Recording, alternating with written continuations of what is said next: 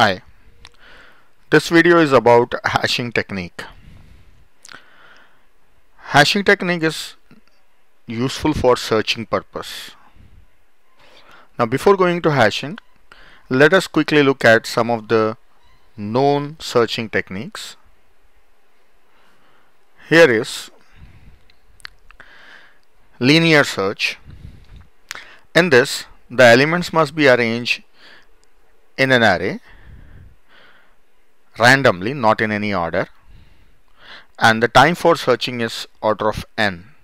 For searching any element, we start looking for the element from the left hand side of an array towards the right hand side, means we'll start from the beginning index, and the time is order of n. Second search method is binary search. In this, the elements must be in the ascending order, sorted order, kept in a list, kept in an array. And we always look for an element in the middle of a list, and if the element is larger we go on right side, if it is smaller we go on left hand side. So the time for searching is order of log n. So important thing is the arrangement of elements in a linear search can be random, but in binary search it must be in the sorted order, and the time complexity for linear search is order of n, and binary search improves the search method and make it faster, and it is order of log n. But one requisite here is that the elements must be sorted, so we have to spend some extra time in sorting the elements. Okay, now we want a search method which takes just constant time. So from n we have moved to log n, and from log n we want to move on to order of 1. So this is the requirement which introduces hashing technique. So let us see hashing. In hashing technique, if a list of elements are given and an array space is given where we have to store the list of elements, then we store the element upon its own index. We take the value of an element itself as the index and we store it at same index. So 8 is stored at 8, and 3 it is made as index and it is stored at location 3, so on.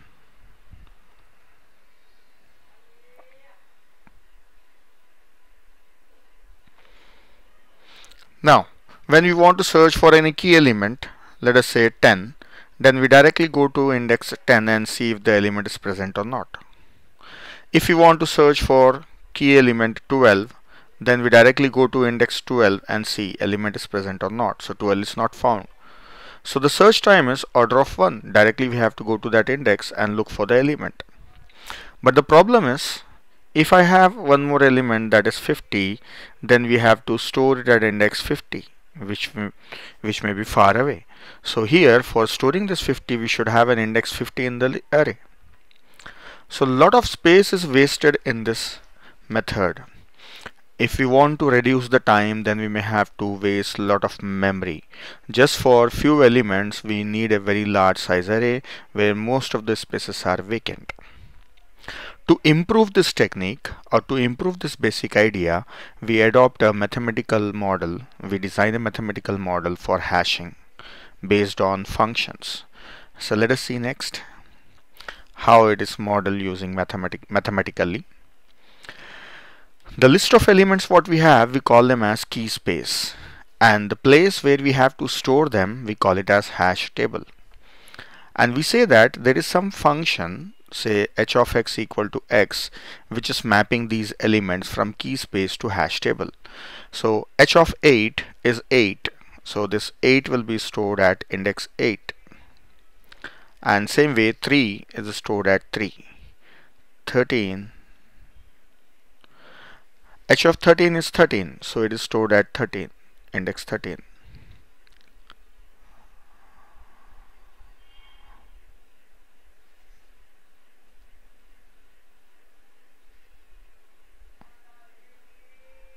So we say that h of x equal to x is a hash function which is mapping these key elements from key space to hash table, and this we take it as an ideal hash function. So this is the same case we have seen just now, and we have just made it in the mathematical form. Now in this, if I have an index 50, then I should have a, if I have a key element 50, then I should have an index 50 in an array.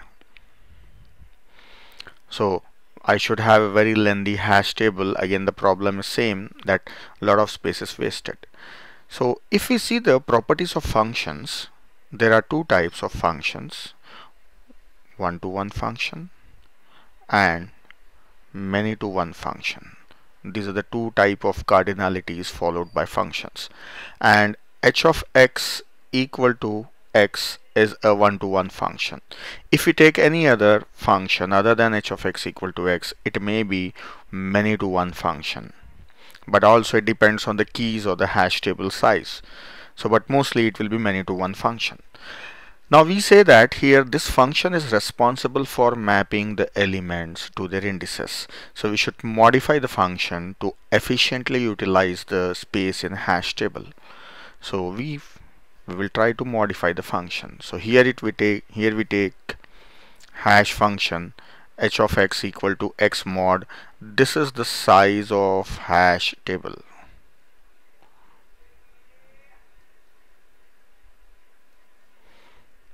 Ten is the size of the hash table. So now we will take a hash table size as 10. As an example, I am taking the size as 10 here. Size can be, we can take a hash table of any size. So hash function, I am taking it as h of x equal to x mod size, and the size is 10. Now let us map the elements. 8 mod 10 gives me 8. So 8 is stored here.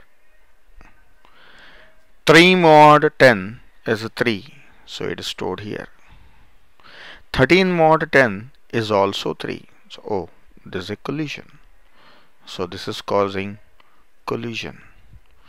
Now the problem is, when you change the hash function, then there is a possibility that two or more elements are mapped at the same index, and that is called as collision. Now we have to resolve this collision. We have to solve this problem. There are different methods for avoiding collision. For avoiding collision or for removing collision, we have different methods. That is open hashing, under that is chaining, and next is close hashing. Under that we have linear probing and quadratic probing. Let us look at them one by one. First method for resolving collision is chaining. In this method, when we map any key using same hash function is same. When we map it, it will be mapped at 8. So we will not store the element in the hash table itself, but at this index we will add a new chain, and in that we will insert the element. Chain is nothing but a linked list. 3 is mapped here, so we will add a node to a chain and insert 3. 13 is also mapped here, so we'll add a new node and there we will insert 13.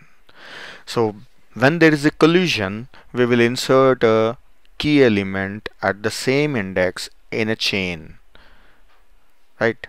So all these elements are inserted into their indices inside a chain.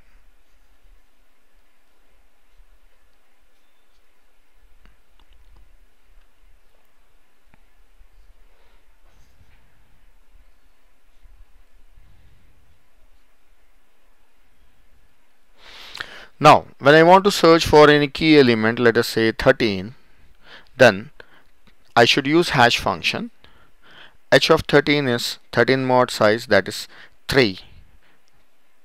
13 mod 10 gives me 3. So go to index 3 and search for that element, key element, in a chain at that particular index. So there may be more than one element, so we have to search that entire chain, entire linked list. So that's how. Now the time complexity of hashing will not be order of 1, it will be more than 1, but it will be better than log n, it will be faster than log n. Now let us look at other methods. Now let us look at next method, linear probing. In this, hash function is h of x equals x mod size, same hash function I am taking. 8 is mapped at 8. 3 is mapped at 3. 13 is also mapped at same location, but there is a collision, so we store it at next location 13. So in this method, we simply find the next free space and store the element in next free space. So what is this approach? We should give the reasoning in mathematically. So here, there's the explanation. Our actual hash function is x mod size. We define a new hash function h dash of x, that is h of x plus f of I mod size, and f of I is equals to I, where I takes values 0 or 1 or 2 or so on.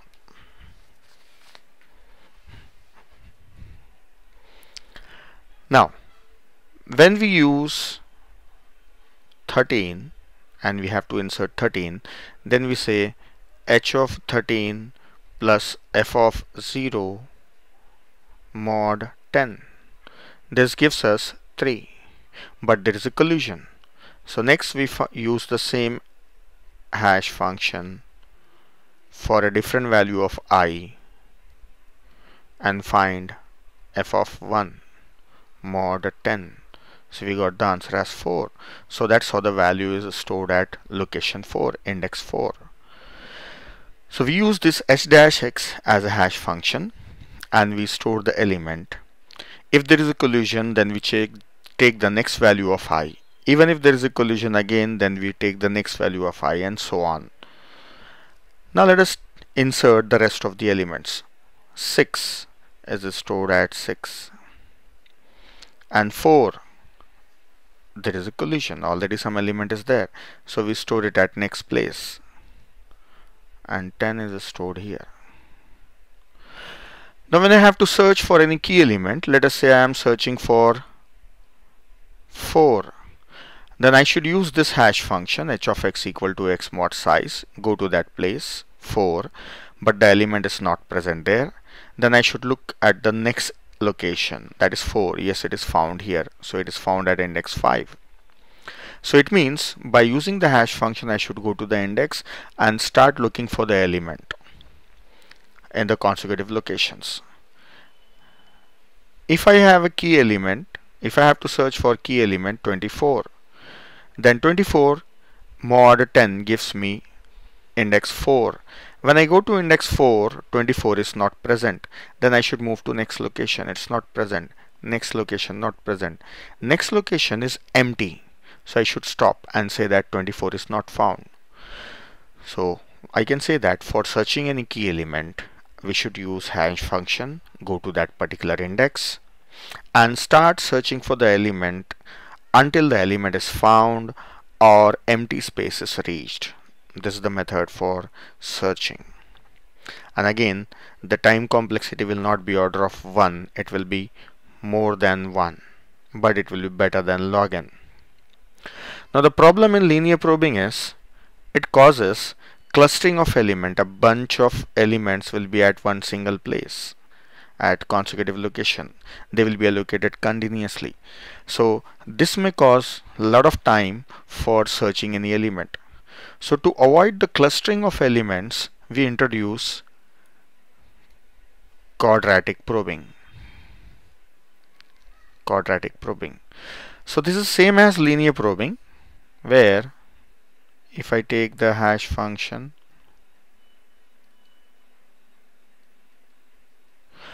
then for this also we define a new function h dash of x. It is h of x plus f of I mod size. But f of I is I square.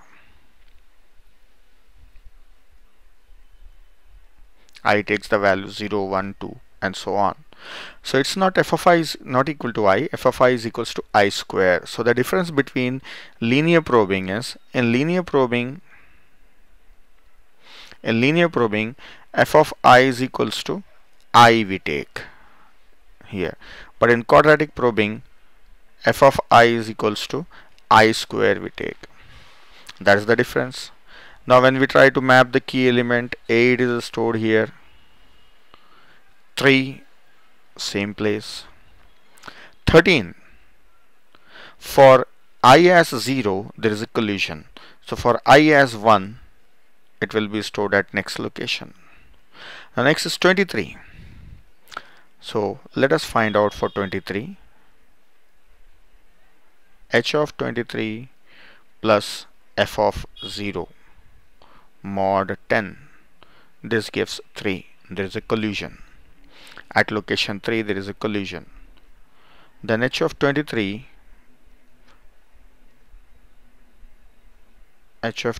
plus f of 1